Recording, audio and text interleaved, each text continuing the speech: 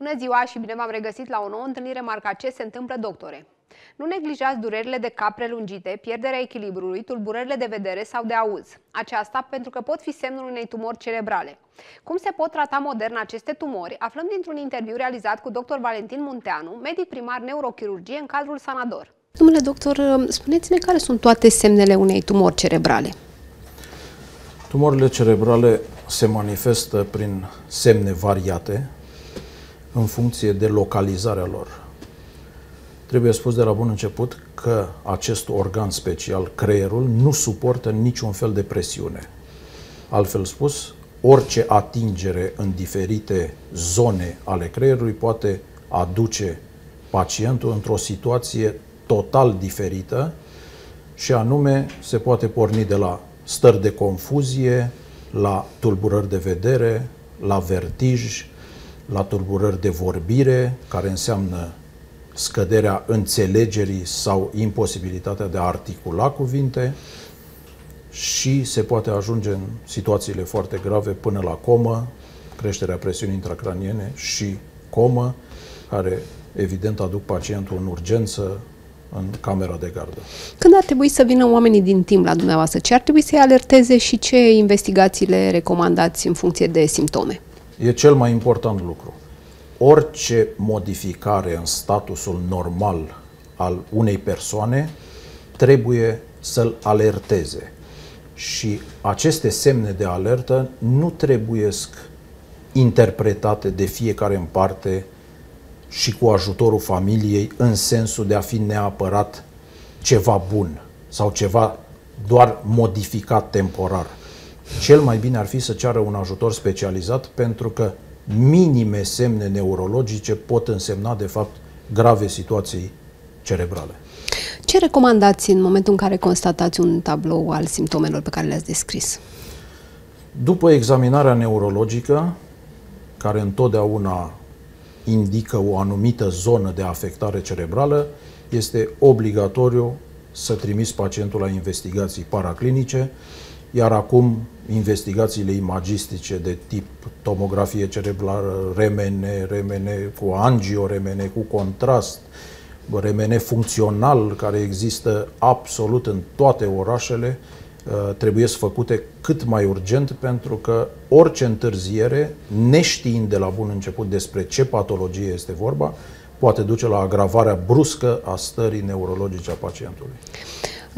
În urma acestor investigații, să spunem că descoperiți prezența unei tumori. Care ar fi diferența între tumorile maligne și cele benigne? Lumea se sperie de aceste cuvinte și ar trebui să facem un pic diferența.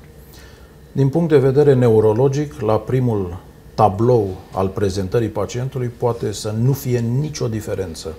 Tocmai de aceea este ideea de a investiga cât mai repede pacientul, pentru că o tumoră benignă, mică sau mare ca dimensiuni, poate însemna un prognostic total diferit față de o tumoră malignă.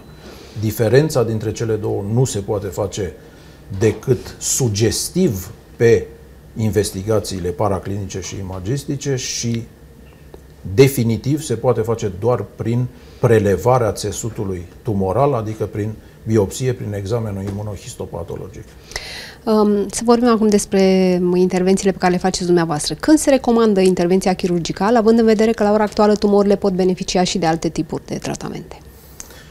Alte tipuri de tratamente decât cele chirurgicale sunt radioterapia, în special gamma knife sau cyber knife, și acest tip de tratamente alternative se referă strict la tumorile sub 3 cm, indiferent că sunt benigne, că sunt maligne. De aceea, orice altă tumoră de altă dimensiune, în special cele care au generat manifestări neurologice, ies din cadrul tratamentului conservator și se vor adresa de nevoie intervențiilor neurochirurgicale. Știm cu toții că intervențiile pe creier sunt delicate și că dumneavoastră trebuie să acționați cu maximă precizie pentru a reduce pe cât posibil efectele adverse. Cum vă ajută tehnologia în acest sens pentru a obține maximum de beneficii cu minimum de riscuri pentru pacient?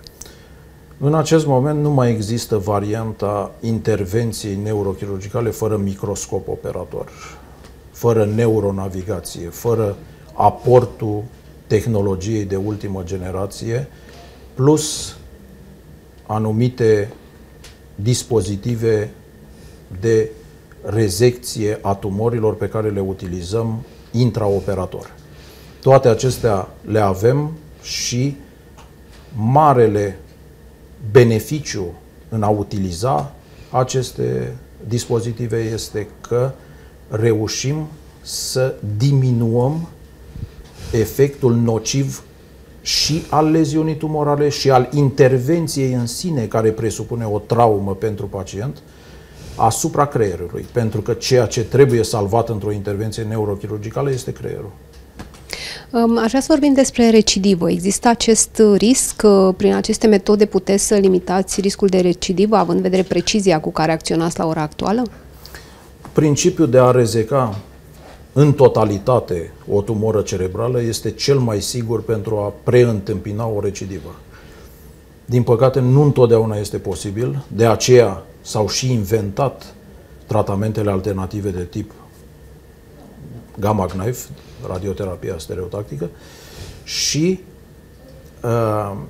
ca evoluție ulterioară pentru un pacient, atât cu tumoră benignă cât și cu tumoră malignă, evoluție imediată, postoperatorie, rezecția totală a tumorii presupune evident o evoluție mult mai bună.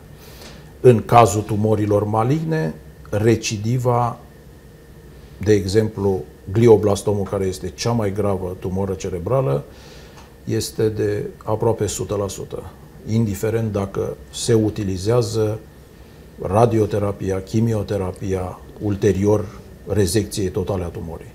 În cazul tumorilor benigne există de asemenea recidive, pentru că, să luăm exemplul cel mai frecvent al tumorilor cerebrale benigne, care sunt meningioamele, acestea se produc din învelișul creierului. Simptomatologia este derivată din compresia creierului, din distrugerea creierului.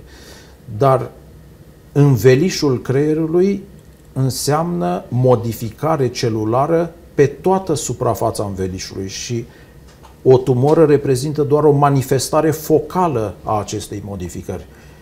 Poate exista de aceea o recidivă locală pentru o tumoră benignă sau poate exista o recurență în altă parte pe învelișul creierului, pe meninge. Și în funcție de situație puteți reinterveni? Se poate reinterveni în toate cazurile, dar trebuie spus, nu în toate cazurile, beneficiile la reintervenție sunt identice cu cele la intervenția primară.